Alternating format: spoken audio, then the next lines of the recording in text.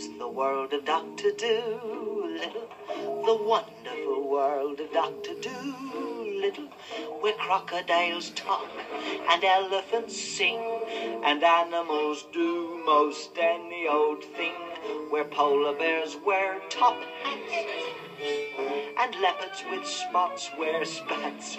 Well, that's life in the world of Dr. Dolittle.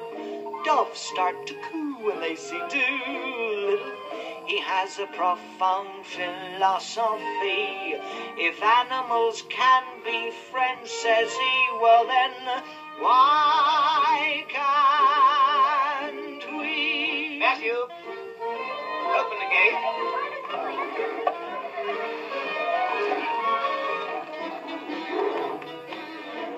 Come on, baby. Oh. See, they're all right, Matthew. Say how'd you do to the world of Dr. Dolittle.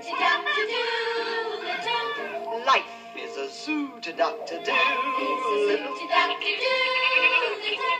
Well, antelopes, no.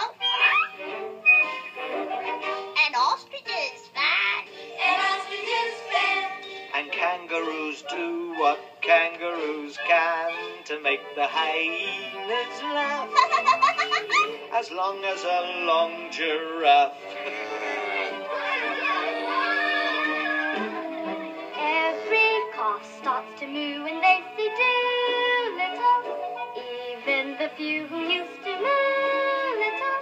For all of the birds and beasts agree, he has a profound philosophy, and so why can't we?